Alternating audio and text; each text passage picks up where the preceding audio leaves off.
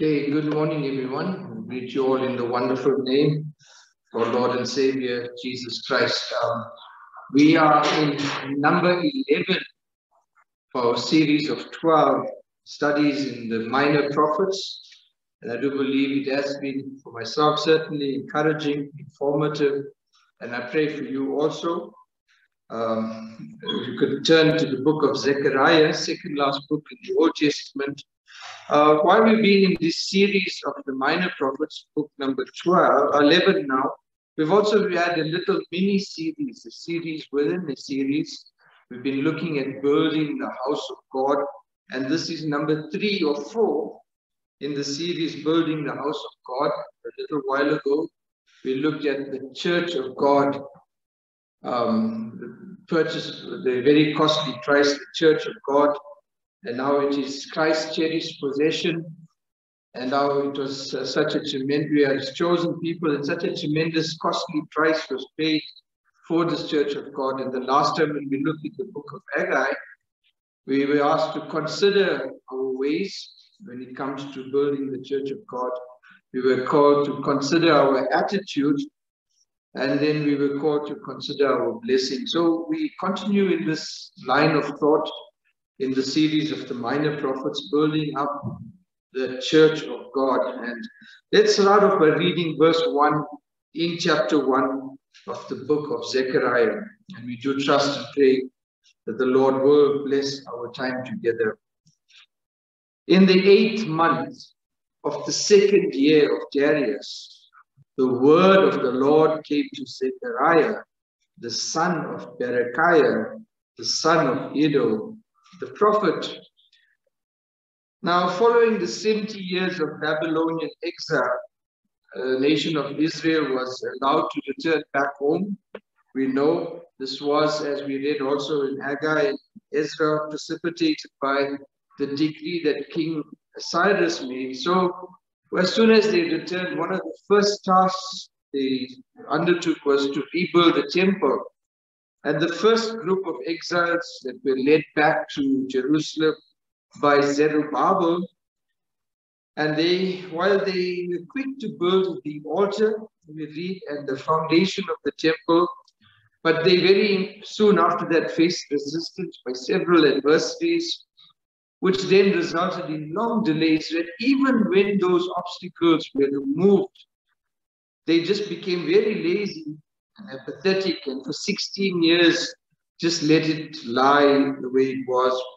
So to encourage Zerubbabel and Joshua and others, God sent 2 prophets to them at that time to preach, to convict them, to encourage them, Haggai and Zechariah. Now Haggai was the older man, and he just preached for a short period from August to December in that year of 500.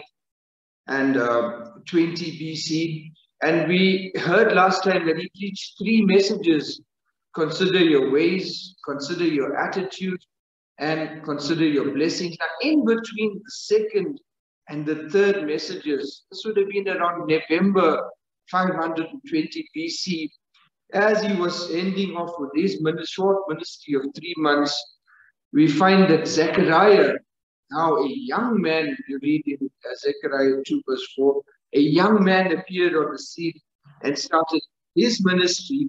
But he, on the other hand, preached for a long time, perhaps even 2 to 3 years, maybe a little bit more, not fully so, but he preached for a long time.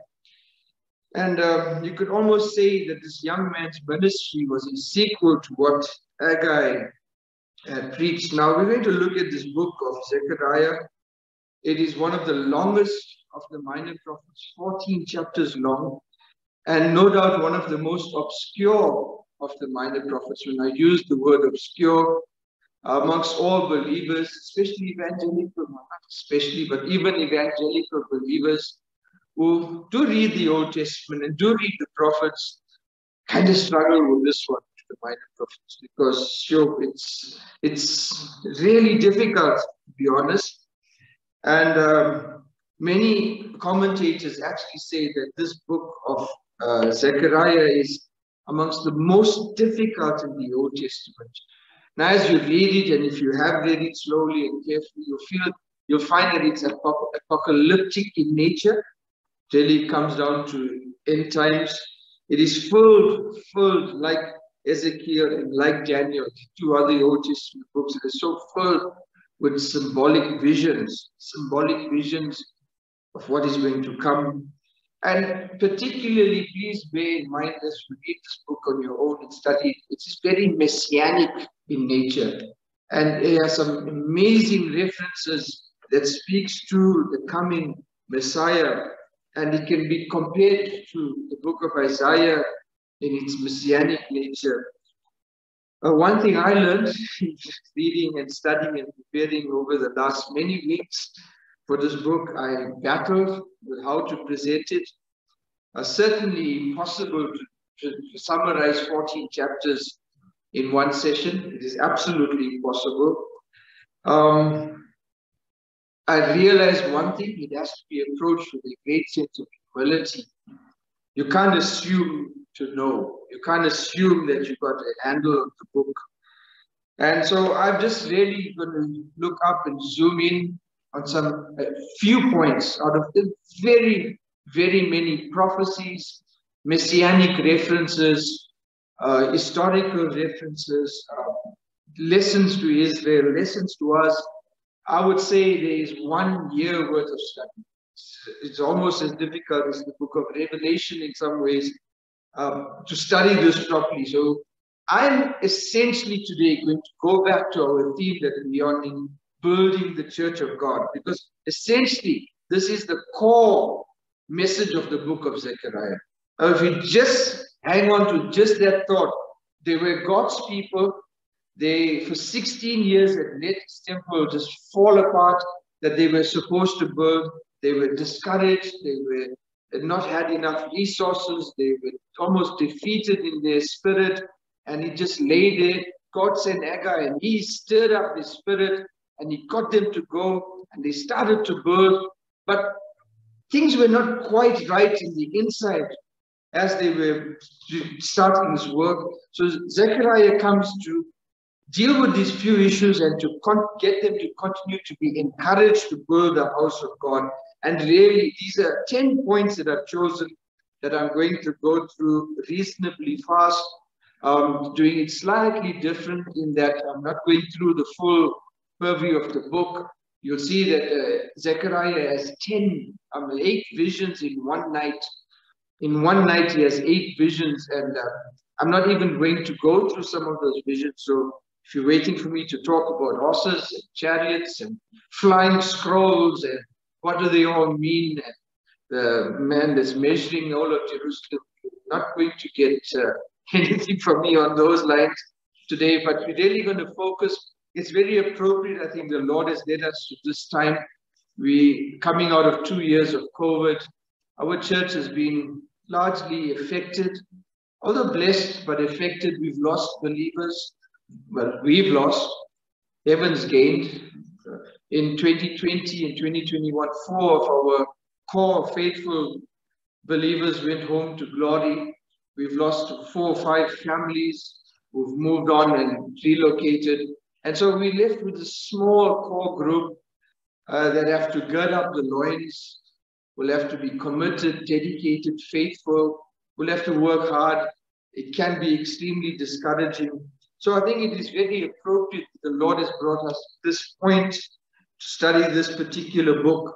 As we see the encouragement that Zechariah brings to these discouraged people of God, and may we take these applications as we just quickly look at, almost glance at what it went to Israel, and then perhaps focus more on each point, what it means to us. So please bear with me.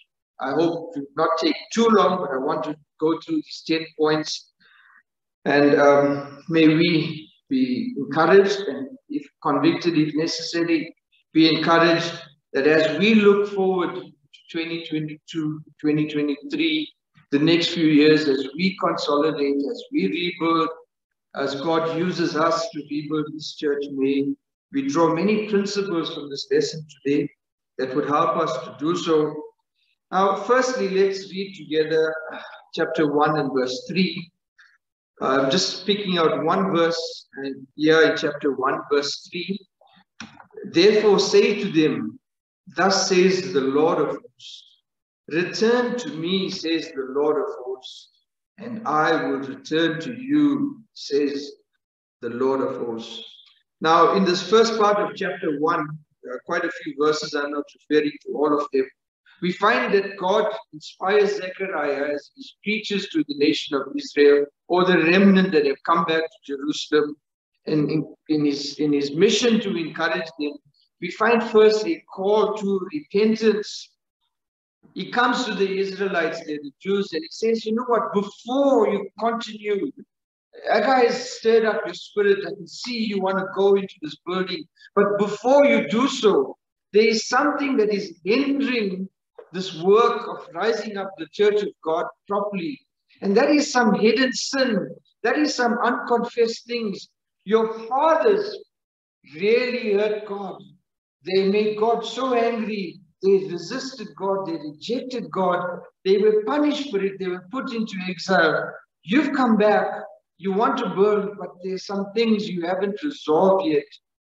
And we find that he calls them in this first chapter to repentance. And he says they are so important that you repent of your old ways before you build the church of God. So that was the starting point for Zechariah's ministry. Is it the starting point for you and I here at Benario? Perhaps we've come as this core group, determined, we've resolved, we want to go forward in this 2022, we want to be faithful, we want to build the house of God, we want to be faithful in ministry. But the Lord is saying, as he said to Israel, and perhaps saying to each one of us today, we cannot build the house of God. We cannot build our own spiritual lives, our walk. We cannot build as a couple, married couple. We cannot build as a family. And most especially, we cannot build as a church unless we repent from the things that we perhaps did wrong, the mistakes that we made in the past. And God is saying to us here at Benario today, let's make a clean start, brothers and sisters. We are all sinners. We have all messed up in our personal lives, in our faith, in our relationships. There are many things we've done. Some of us have been cold in our relationship to God. Some of us have been apathetic to our involvement in the local church here. Some of us have not been faithful in reading and praying. Some of us have just made mistakes financially, career-wise. Some of us have done different things. We've hurt some people along the way. Some of us have been arrogant, perhaps abrasive in the way we carried ourselves in the past. And the Lord is saying, we've come to a new point in the Radio Assembly.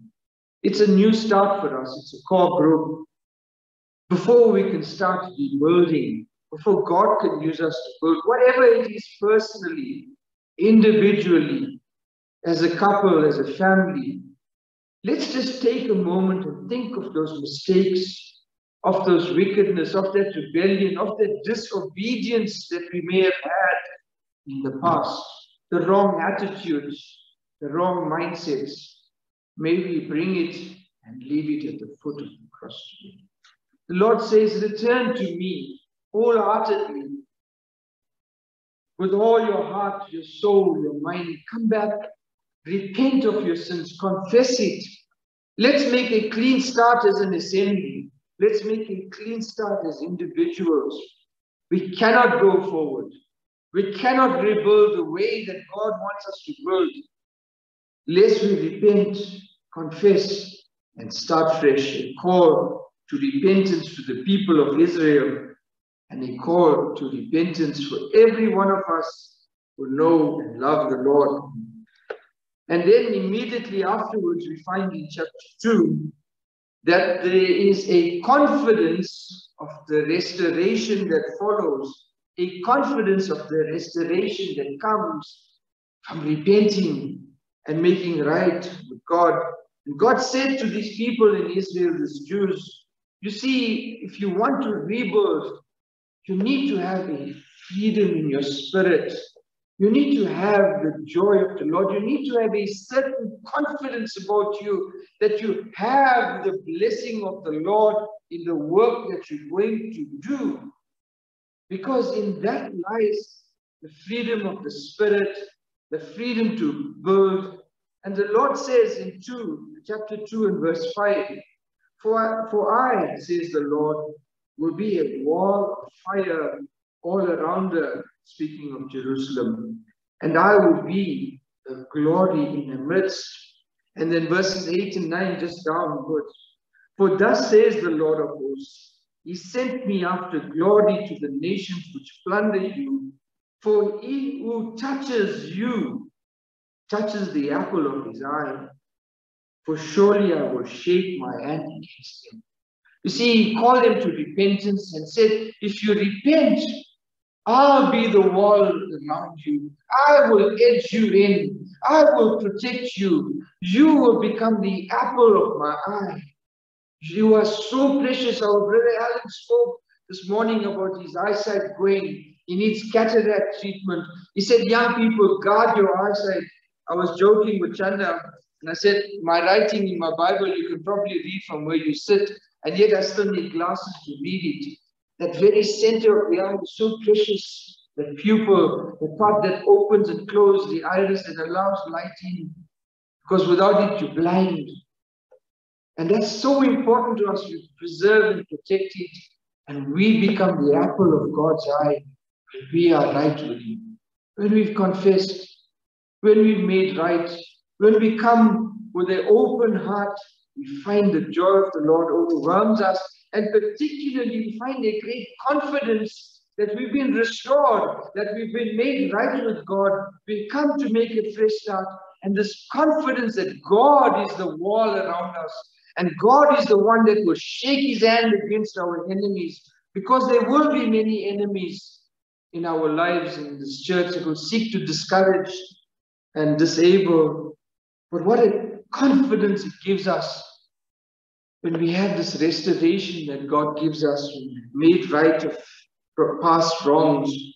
Then in verse 3, the beautiful, amazing portion of scripture, I'm not going to do justice of it.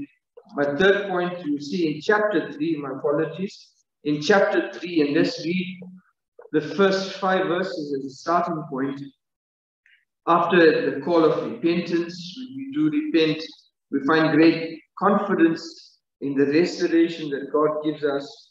And then we find that we become clothed in richness. Chapter 3, verse 1.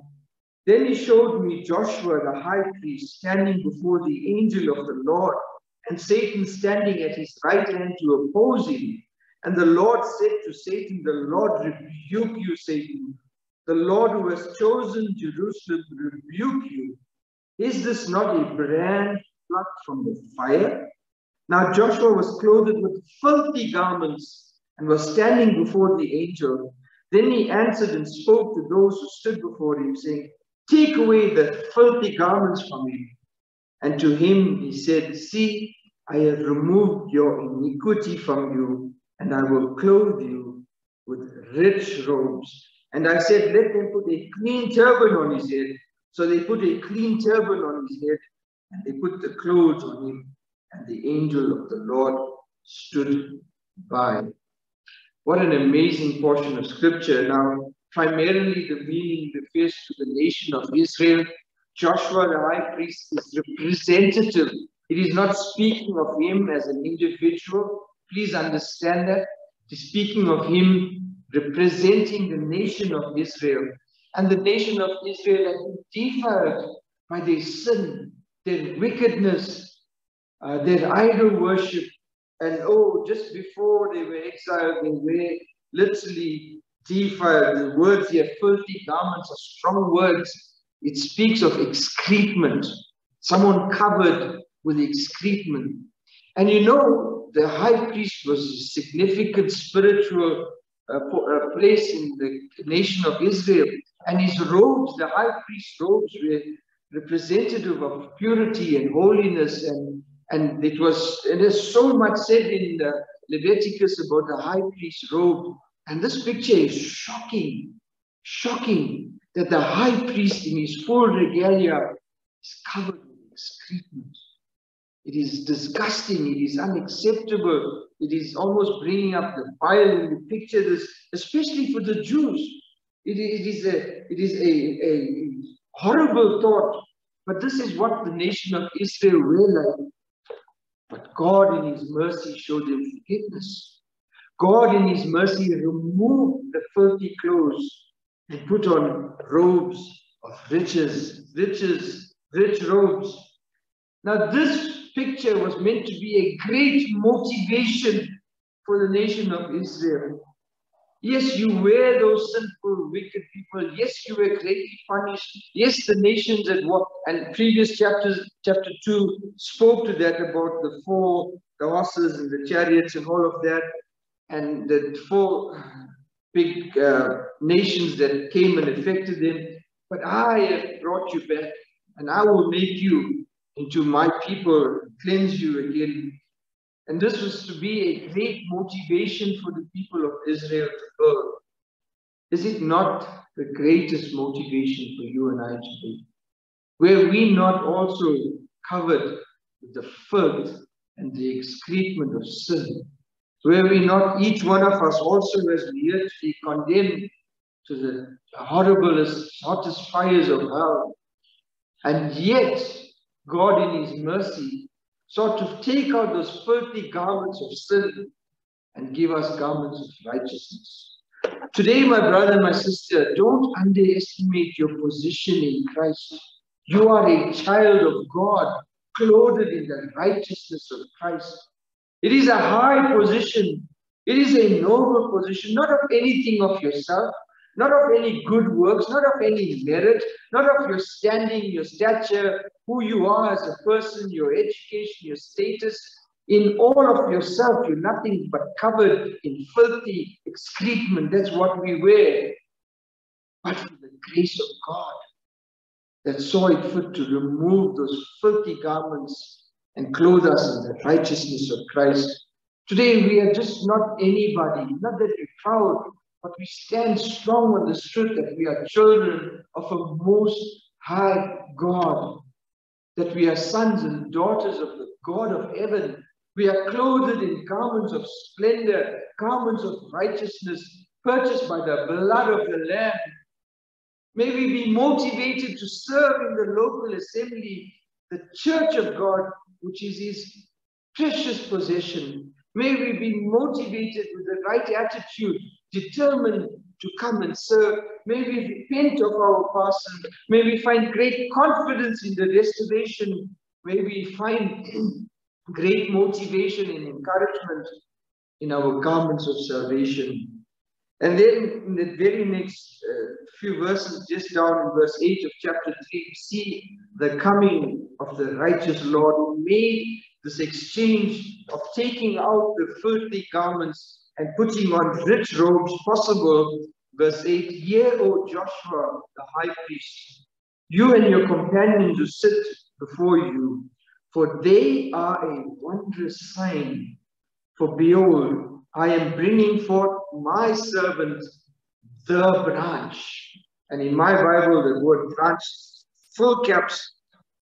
And here is a beautiful picture of the coming of the righteous Lord. The branch is referred to many times in the scripture, Old Testament especially. You can go at your own time and look at Jeremiah 23, Jeremiah 33, a few verses in the Psalms, in Isaiah, referring, and especially in Jeremiah, refers to the branch of righteousness. Now, the branch, when you do your study, which I'm not doing today, but it specifically refers to the first coming of the Lord Jesus Christ, the one who made it possible, the one who stooped down from heaven and stepped down into the sinful world, the one who was eternal, the Son of God, the glorious one, the eternal God who became a man and who went to the cross of Calvary and suffered and bled and died for unworthy sinners like us, the branch servant of God, the branch of righteousness, the one who hung on the cross and shed his blood and died for us. As we are encouraged in the Lord to build the church of God, we look to the one who made it possible, who removed our filthy garments and gave us robes of riches so that we can be here today. You see, we don't qualify to be here today to build the house of God unless if it was not for the branch of God, the righteous one made it possible. And then as we step into chapter 4, another amazing portion of scripture, we see the completeness of our resources that are found in God, the completeness of our resources. Let's just read one verse in chapter 4, verse 6. This is the word of the Lord to Zerubbabel, not by might, nor by power, but by my spirit, says the Lord. In verse 10, for who has despised the day of small things? Now, chapter 4, it's an amazing picture. There's a 7-branch lampstand that he sees in his vision. And each of the 7 branches have 7 tubes that lead up to a lamp. Now, it's different from the lampstand that you find in the tabernacle. This lampstand is a picture of Israel. 7 lamps with 7 pipes under each lamp leading to 7 branches, and the light of the lamp is burning. But here's the amazing thing about this vision. It's not just the lamp itself, which was a picture of Israel, but there were 2 olive trees growing just behind the lampstand. And if you could imagine a tree with olives, and the olive oil was dripping from the tree directly into the lampstand. No one had to fill the lamp with oil for it to burn. The lamp was being filled with oil directly from the tree. It was a continuous filling. And you know what was happening? Zerubbabel felt hopeless. He and the people felt discouraged. They were few in number. They were being battered by their enemies. They had almost no resources. When they look back to Solomon, when he built the temple, wow, he had wealth untold, and he had resources, wow. They had almost nothing. But the Lord says to Zerubbabel, not by might, not by power, but by my spirit, says the Lord. Verse 9, the hands of Zerubbabel have laid the foundation of this temple. His hands shall also finish it. Then you will know that the Lord of hosts has sent me to you. For who has despised the day of small things? They seem just so hopeless. A few in number with no resources. You see, my brothers, my sisters, this may be our situation today here at Berario. If you look compared to many of the churches all over the world around us, we are so few in number with so little resources. There are 3 ways we can build the house of God in 2022 and going forward. By our own resources, but that's so weak, will fail. By the resources of the world, but that also is temporary, but we can build by the Spirit of God. Don't despise small things. Don't despise small beginnings. Don't despise a little flock, a few children at Sunday school. I think our sisters have just about 4, maybe 5 children today. Small number, our youth, 5 or 6. Do we despise it? No, don't despise the day of small things or small beginnings. But when we build by the Spirit of God, His resources are unending. And He will enable and He will empower and He will give us absolutely everything we need. The source of our power is God, the Holy Spirit that dwells in us, that is in our midst today. Never, ever forget that when we seem to be discouraged or feel hopeless, God is able. It's not by your might. It's not by your strength. It's by the Spirit of God that His church is built. And we should give Him the glory. And then crowning of the righteous Lord. Now this is also so amazing, so symbolic. Chapter 6 verses 11 and 13. We read, take the silver and the gold and make an elaborate crown, set it on the head of Joshua, the son of Jehozadak, the high priest. Then speak to him, saying, thus says the Lord of hosts. Now listen, brethren and sisters. Behold, the man whose name is the branch. From his place he shall branch out, and he shall build the temple of the Lord. Yes, he shall build the temple of the Lord. He shall bear the glory and shall sit and rule on his throne. So he shall be a priest on his throne, and the counsel of peace shall be between them both. Now, this was not a vision. Zechariah was instructed by God to go. There were 3 people, exiles, coming back, returning from Babylon. They were bringing gold and silver for the building of the church, building of the temple. And God told Zechariah, no, don't let them give that money to build the temple. You go take it. You make an elaborate crown, golden crown. But what he was going to do with it was so surprising. Because up to that point in Israel's history, the priesthood and the royal line were separated. They could never be together. God made that again. There was one king who tried to be a priest disobediently and paid a great price for it. But here Zechariah was told to crown the high priest. That was strange. It was a great symbolic picture, not of Joshua, not of Israel, not of any of the kings there or any of the high priests, but it was of the great high priest, the king of Israel, the Messiah, who was going to come and be the true one who could be both the king and the high priest at the same time. And he would build the temple. And this was a beautiful picture of the coming of the crowning of the righteous Lord. And this is the reason we build the church of God here. It's because we are his servants. We are his hands. We are his lips. We are his feet. We are his body. He is building this church. When we are available, we recognize his lordship and his kingship and his priesthood, then he is able to build. So we here today crown him the Lord of our meeting here today. And then chapter 7, we see the captivity of the rebellious. This is important. Everything so far was quite positive, largely. And then suddenly something a little more negative in chapter 7, the captivity of the rebellious. What was this about? Let's look at it quickly. Verses 4 to 7.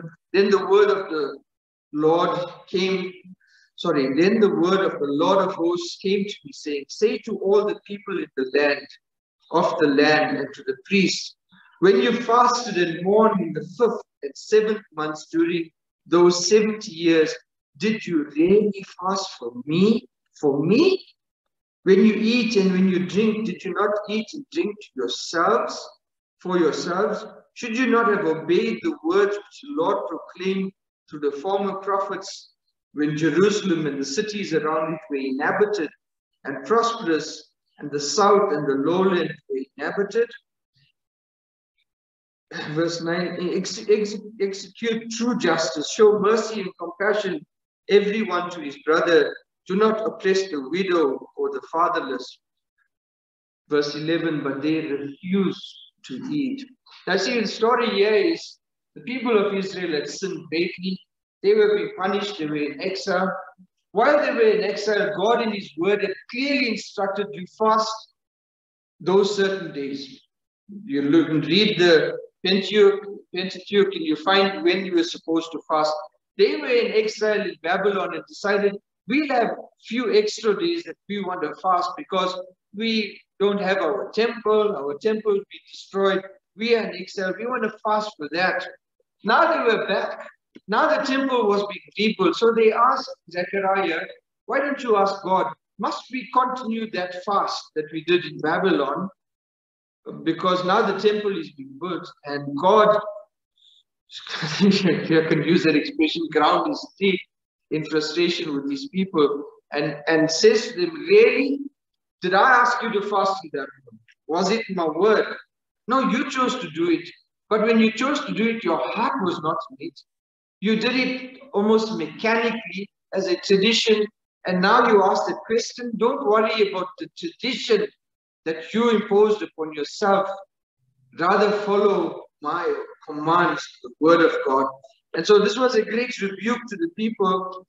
If it's not a rebuke, then let it be an encouragement to us, because he clearly said the disobedience resulted, the rebellion resulted in captivity.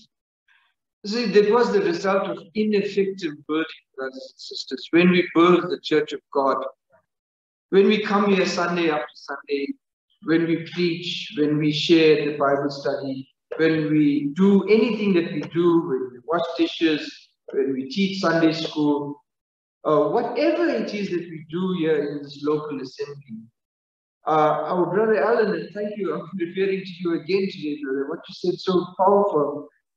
Bring your heart along. Bring your heart along to church. Don't leave it at home. Don't leave it with your bank balance. Don't leave it with your work. Don't leave it with your hobbies. Bring your heart to do what you do here. Don't worry about tradition. Don't worry about mechanical. Don't worry about ticking a box. And because Brother Marlon put your name on a roster, so you have to do what you have to do. Otherwise, he's going to needle you with a WhatsApp message. Yeah, I do that. But what God wants us, the real effective building, is not tradition. It's not mechanical. It's when our heart is in it. Right, let's move on. I've got 3 more points, a few more minutes, and I think the Lord is blessing. Let's go on. Then the coming of the royal Lord. I looked earlier at the coming of the righteous Lord. Now in chapter 9, in verse 9, the coming of the royal Lord. We all know this well, quoted in all 4 of the Gospels, one of the most referred to verses in this book, 9 verse 9. Rejoice greatly, O daughter of Zion. Shout, O daughter of Jerusalem. Behold, your king is coming to you. He is just and having salvation, lowly and riding on a donkey, called the foal of a donkey. This is so beautiful, a beautiful picture of the Lord Jesus Christ.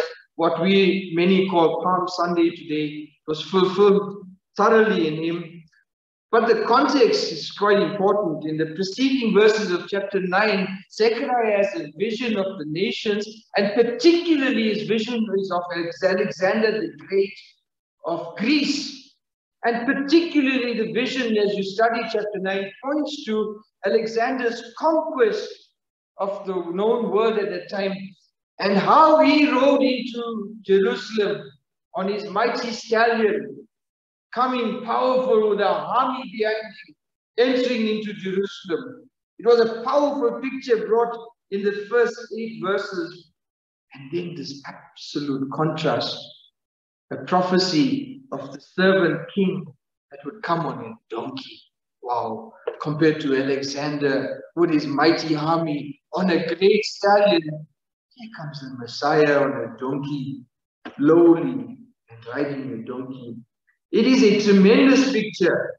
It is a tremendous picture of the King of Kings and the Master and the Lord of our souls. He didn't come in pomp and glory. He came in great humility. Is he your king today? Or perhaps are we as fickle as the people that threw the clothes and the palm leaves down, who said, hallelujah, praise the Lord, look at the king, and they welcomed him. And then a week later, crucify him, crucify him. May we not be as fickle. May the royal Lord be the King of Kings in our hearts and souls. May he be our Master and Lord. May it not be mere words. May he be on the throne of our hearts. Now, chapter 10 is quite an intense chapter. I'm going to literally rush through it, read 2 or 3 verses. Chapter 10, verses 2 and 3. And I'll tell you what it's all about now quickly. For the idols speak delusion, the diviners envision lies and tell false dreams. They comfort in vain. Therefore, the people wend their ways like sheep. They are in trouble because there is no shepherd.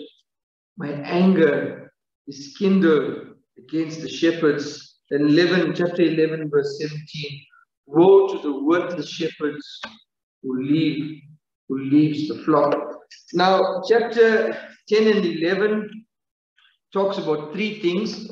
You will have to read for it yourself. It speaks first of the worthless shepherds, the worthless leaders of Israel who fed themselves, fattened themselves, allowed the false teachers and the idols of the nations around them to devour their people. And then it goes on to talk about the true shepherd who will come. But the true shepherd will actually make sure that there's discipline. And then they talks about the false shepherd, the ultimate false shepherd, the Antichrist. And yes, you will see all of that in those two chapters. The Antichrist, and now he is the false shepherd. Now, in this, I would just give one comment and move on. Brethren, specifically to our elders and deacons, Sunday school, all the mature men who have a responsibility in the assembly one way or the other, the cowardice of the rulers really had a tremendous impact on the building of the Church of God. And there was great repercussion for that. May we not be found unworthy under shepherds. May we be found worthy shepherds of our homes, our children, and the Church of God. And then as I close, the coming of the risen Lord, chapter 12, verse 10, let's just read that verse, chapter 12, verse 10, sorry. Even with the big writing, I need to focus. And I will pour on the house of David and on the inhabitants of Jerusalem the spirit of grace and supplication. Then they will look at me, whom they pierced. Yes, they will mourn for him as one mourns for his only son, and grieve for him as one grieves for a firstborn. In that day there shall be a great mourning in Jerusalem.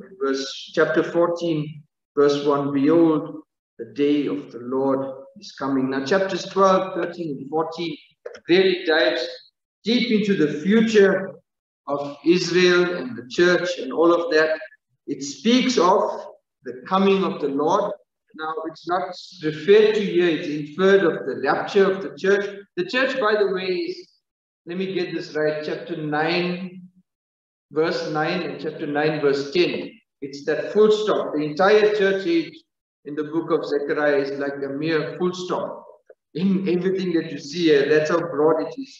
But the church gets raptured, and then when the Lord comes in the air to meet us and to call us up, the nation of Israel will see the risen Lord, the one they crucified, and their hearts will be broken in two, and they will mourn. And we don't understand the great details of the tribulation and the great tribulation, of how many Jews get saved because of what they see and they're mourning, and how they come to know God and get saved, though they may not have God, the Holy Spirit. But then it also speaks, you can read a little further on, about his coming back the second time physically, and his feet touching on the Mount of Olives, and the mountain splitting in two. It's all recorded here in this portion of scripture. And then the great war, the Armageddon, and then the great reward. Behold, the day of the Lord's coming, the coming of the risen Lord. Now I will close with these thoughts. The Lord is coming. And as I said, this church age, the entire church age, the 2,000 years thus far, whatever is to come before the Lord raptures us, is denoted as a full stop in between two verses in this particular prophecy. Yet it is an amazing part of the plan of God. And the Lord's going to come, and he's going to rapture us, and we're going to stand at the bema seat of Christ. And he's going to ask, how did you build? How did you build your life, your faith, your home, your family? How did you build Berario Assembly? The name of Zechariah. There's 27 men with the same name recorded in scripture. The Zechariah was both a priest and a prophet, but his name means whom Jehovah remembers, whom Jehovah remembers. I close with this question, my brother, my sister. The Lord will certainly remember us because of our position in Christ. What will He remember of your work in building the church of God that is recorded in eternity? May God give us the grace to be faithful, to seek to build be used to build His church as we go into 2022 and forward. Ask any one of our brothers is led to closing prayer. Thank you. Amen. Amen.